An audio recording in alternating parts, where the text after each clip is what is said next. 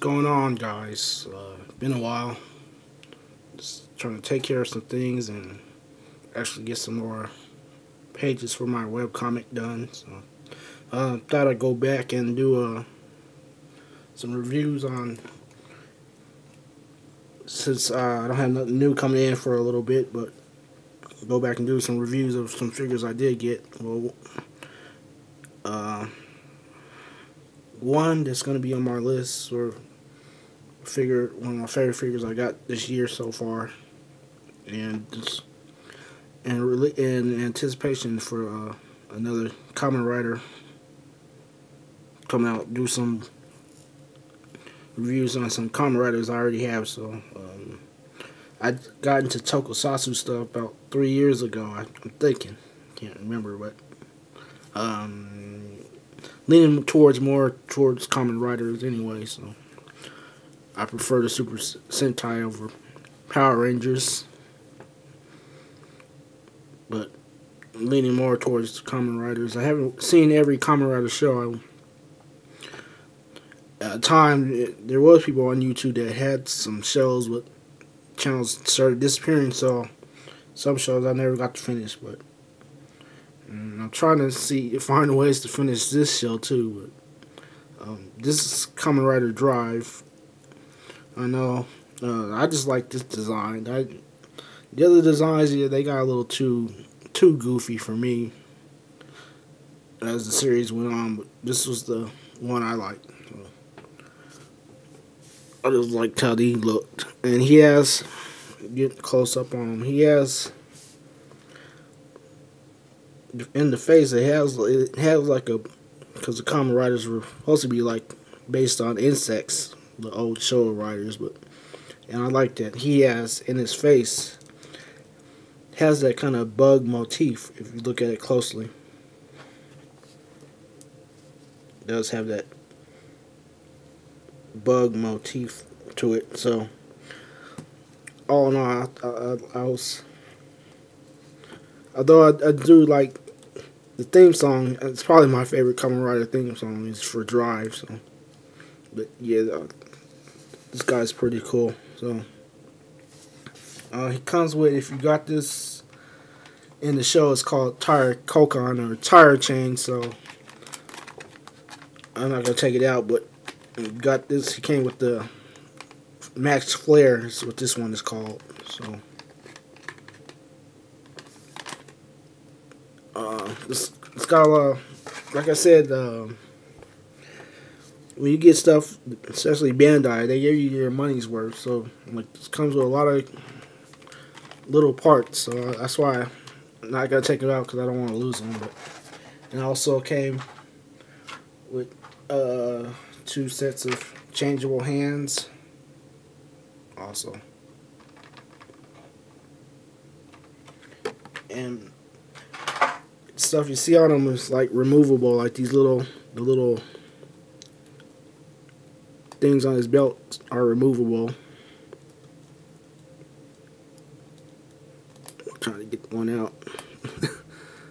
You see, but they are small, so just be careful if you get this guy, because they are small and you don't want to lose them. But they do come out. I'll probably put those back on afterwards. And this also comes out. This is shift, what he uses to henshin or change. And this is I'm not sure if that's it is a separate piece, but I guess it's removable if you want to take them apart. But this just comes off to do the tire change. You just take this piece off back and just take that off to do the tire change. I'll show that in the photos. But just looking at this guy is so accurate. You can see on the back all the detail. This is how the suit looked on the show. That's why Bandai, they just do this good work all the time. Most of the time. Well, I said, yeah, all the time, but they just get all the details. Reflectors. Yeah, yeah. So like, if you don't know, most of the Kamen Riders have like a motif. So this was a car motif. So, but I would say if you don't know anything about Kamen Riders, I would check out the old shows first, what they call the Showa era, because that's how the Kamen Riders were supposed to be. The newer ones are kind of a little bit flashy, if you say that, like more flashy. So, but we'll get into articulation. So his head is on a standard S.H.Figuarts joint, so you get all range of motions, and I'm not sure. I think the neck is also articulated, but yeah, the neck is articulated also. So you got a ball peg for the head and a ball peg for the neck, so you get all kinds of range of motions.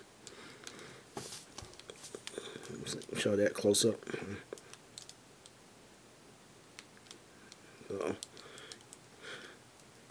These things are also articulated, the shoulder pads, but it does a little bit hinder the articulation, but you can get, it's not in the way that much. It does lift up where you can get his arm up about that far, but it does get in the way a little bit. But it all has that separate piece where you can pull the arm down or lift it up.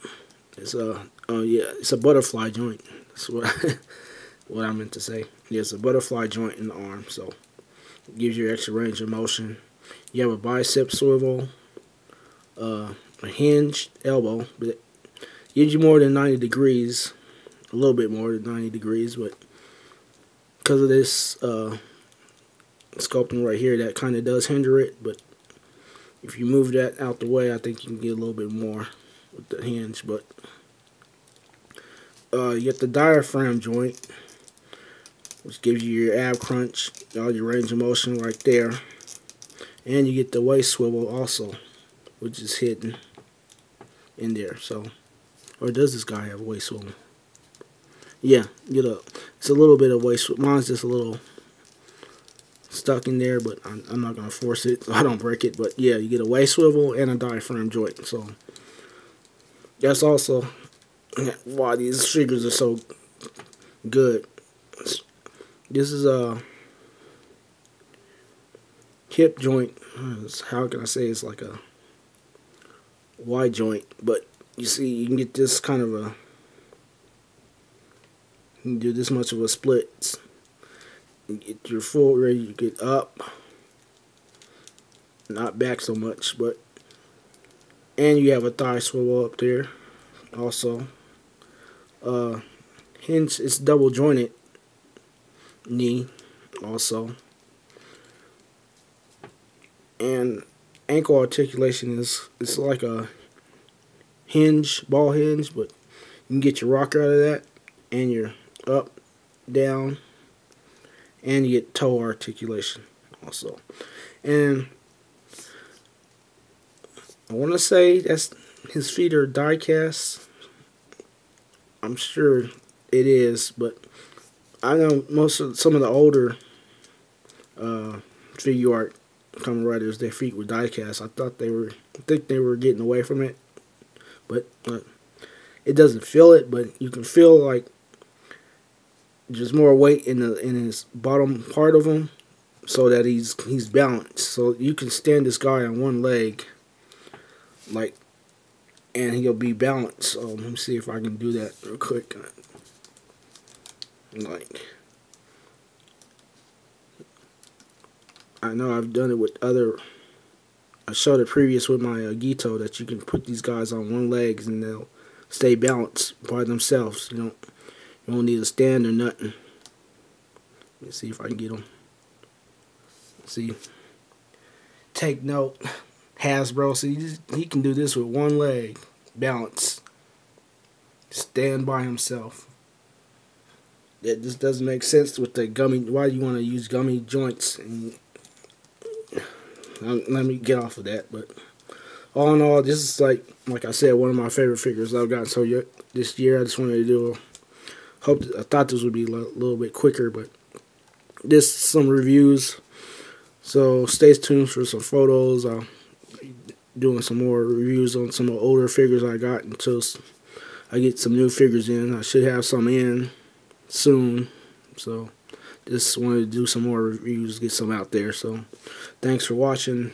Hope you hit the like and subscribe. I hope you liked the video and would hit the like and subscribe. And until next time, the end they have spoken. Peace.